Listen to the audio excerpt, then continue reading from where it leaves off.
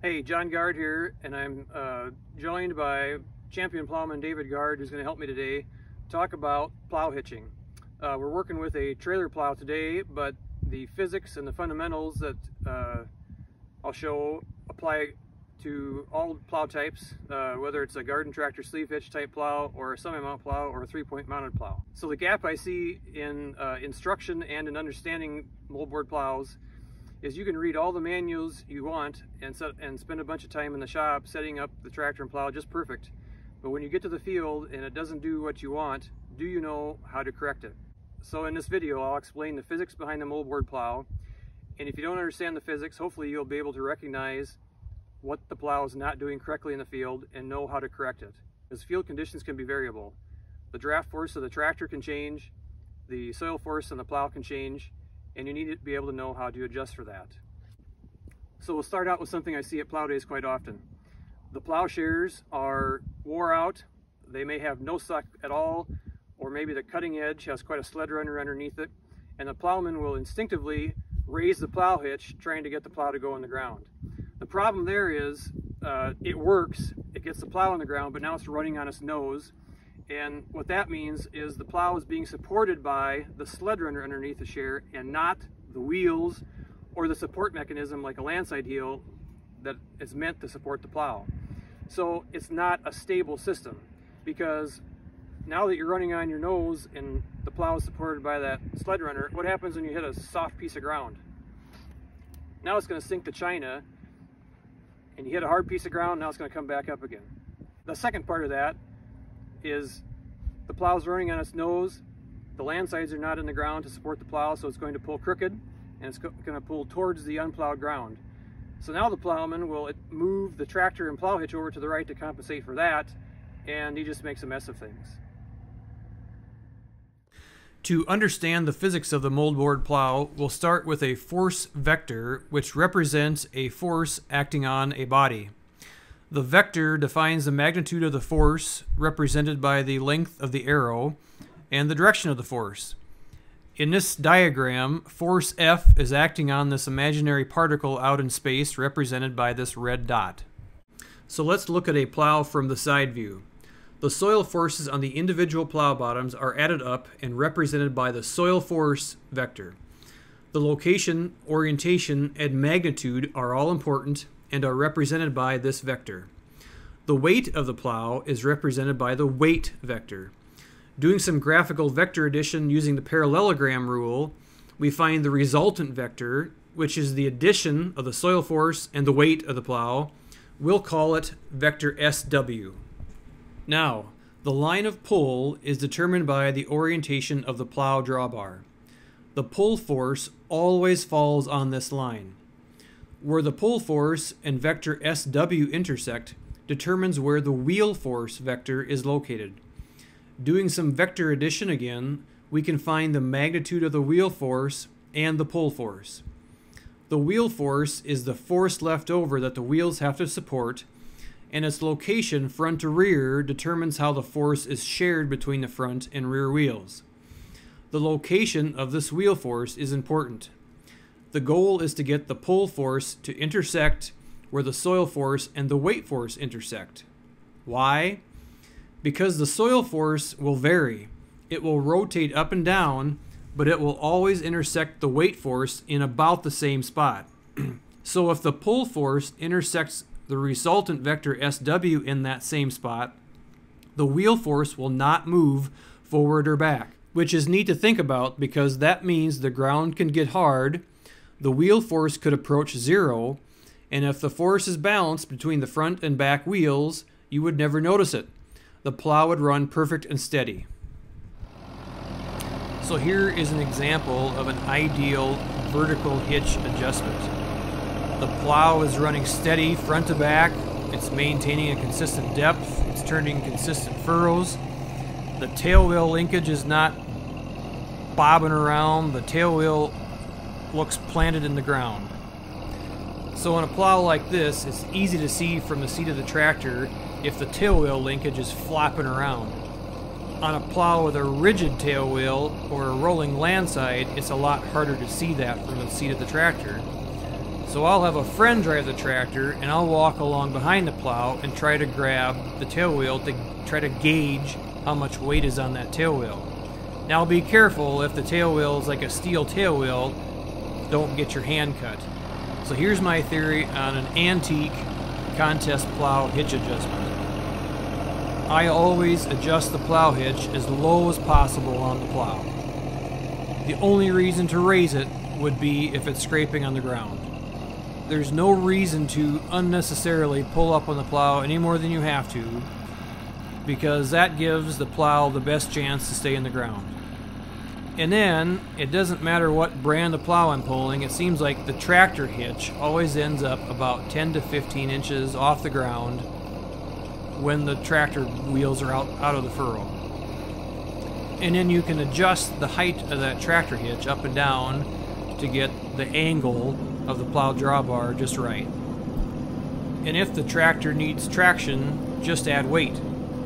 Now, if your shares are sharp and if you're feeling confident, you could raise the tractor hitch and the plow hitch together to maintain that proper angle of that plow drawbar, which would pull up on the plow more and transfer that force to the tractor wheels for added traction. Now let's look at an improper vertical hitch adjustment. Specifically, the hitch is too flat, which I see often at plow days. Raising the plow drawbar at the plow is usually motivated by something riding the plow out of the ground. It could be worn plowshares with a sled runner behind the cutting point, or it could be brand new shares that are too blunt. As the line of pull becomes flatter, the location of the wheel force shifts forward. Once the wheel force vector reaches the front wheels, there is no more vertical force on the tail wheel. And when it shifts to in front of the wheels, you are actually pulling up on the back of the plow. And remember, as the soil force changes through the field, the orientation of vector SW will change, which will now make the location of the wheel force wildly shift forward and back. This is when you see the back of the plow bobbing up and down. You just can't maintain consistent plowing depth when this happens. So here we are out in the field with a plow drawbar that is too flat. This turned out to be way more subtle than I was hoping for because the shares on this plow are very sharp, which is good because it makes you look a little harder. You can see the tail wheel and the tail wheel linkage flopping around because there's just not consistent force on the tail wheel. And here's what happens next. The back of the plow is not planted in the ground, so the land sides can't support the plow, and therefore the plow kicks over to the unplowed ground. Can you go too far the other direction? Absolutely. As the plow drawbar becomes steeper, the wheel force will shift to the rear. The plow might appear to run steady, but as the wheel force shifts to the rear, the depth adjustment on the front wheels will have less control over the depth. You will know you've reached this condition when you notice the furrow lever not controlling the depth of the front of the plow. You will raise the furrow lever up, but it just won't let the front of the plow go any deeper. You might also notice the front of the plow lifting up when it hits a hard spot in the field. So let's jump back in the classroom and talk about the horizontal forces on a plow bottom. In the diagram to the left, the soil force vector represents the soil forces in the horizontal plane. The pull force vector represents the pull force, and the land side force vector represents the forces on the land side. The land side force has a friction component and a component that is perpendicular to the direction of travel, which is the portion of the soil force that the pull force does not balance out. This is the force of the land side pushing sideways against the soil. Now, there's a math formula that gets repeated from manuals that tells you where the point of resistance, point H, the intersection of the soil force and the land side force, is located relative to the furrow wall. I am not going to repeat that because one of my main points is point H is variable, and you need to know how to adjust for it in the field. Mellow, coarse soil will move it to the left. Heavy, hard soil will move it to the right. Slow plowing will move it to the left. Fast plowing will move it to the right. A short moldboard will move it to the left. And a long moldboard will move it to the right. The pull force will always travel through point H because the plow hitch does not float in the horizontal direction. You'll notice even when pulling directly ahead of point H, there is always a landside force. Pulling directly ahead is ideal, but not always practical, nor is it the end of the world. Think of a single bottom walking plow pulled by a 3-horse hitch, or a single bottom plow behind a B farmall. The right diagram shows a pull force leading to the left. The landside has to absorb that perpendicular component of the pull force, plus the friction on the landside is increased a little bit. A major point here, the landside force is increased a little, but the landside can handle it. Also, and you can picture this, if the pull force would lead toward the right, the landside force would decrease a little bit. So here we've got a 2-bottom plow hitched to a tractor. The line of pull is determined by the point H, the point of resistance, and the hitch point. And you want the line of pull to pass a little bit to the right of the center of pull of the tractor. What is the center of pull? The center of pull is the dynamic center of gravity of the tractor. The static center of gravity of a tractor is determined by its construction. For example, I have found the center of gravity on an M farmall to be about at the clutch housing. Once you hitch a plow to the tractor and pull down on the back of the tractor, the center of gravity becomes the dynamic center of gravity and it shifts to the rear a little bit. If you picked a tractor up and flung it in the air, it would rotate about that center of gravity. We don't want the tractor to rotate, we want it to go straight forward when pulling a plow. So we want the moment, to use an engineering term, or torque, about the center of gravity to be 0. So let's look at all the forces that might create a moment on the tractor. The front wheels have a rolling resistance force to them and they should balance each other out. The rear wheels is where the pulling force comes from, and you would think the force on the rear wheels should balance each other out, but what do you typically see happen to the land wheel of the tractor? That usually has less traction than the furrow wheel. So that is why we want the line of draft, or line of pull, to pass a little bit to the right of the center of pull of the tractor. So in this diagram, the line of pull is not parallel to the direction of travel. So we're adding a little bit of extra force to the plow land side and a little bit of force to the tractor wheels that's perpendicular to the direction of travel. But this is much more desirable compared to this situation.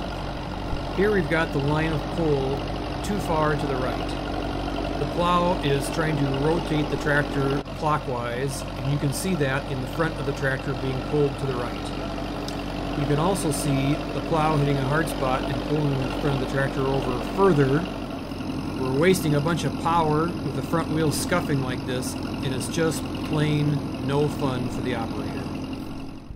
And here is an example of a wide plow hooked to a narrow tractor. Think of a big plow behind a wheatland tractor or a semi-mount plow behind a muscle tractor. If you thought you were going to center the hitch point on the tractor, you would make the line of pull pass too far to the right. And if you thought you're going to center the hitch on the plow, you would create this situation. So now we've got the line of pull passing too far to the left. And we can see that in the front of the tractor getting pulled to the left. We can also see as the ground changes, it pulls the tractor harder to the left, and we're just not having very much fun plowing. So let's do some adjusting. Forget where these things are supposed to be located theoretically. In the field, we know we need to get the tractor pointing forward. We have adjusted the hitch point to make the line of pull pass through the right spot in the tractor, all the while keeping the front bottom cutting the right width. And so now the tractor is pointing forward, the tractor looks a lot happier, and the plowman looks a lot happier also. So let me tie these concepts together. If your plow is pulling crooked, and it's usually pulling towards the unplowed ground, you will not fix that with a horizontal hitch adjustment. It is always a vertical hitch adjustment, or it could be a fundamental problem such as worn plowshares pushing the plow out of the ground, worn landsides that don't hold the plow, or a tail wheel adjustment. So now that we got the hitch adjustment figured out, it's time to have some fun, turn some ground over, and cover some acres. I hope you learned something, and thanks for watching.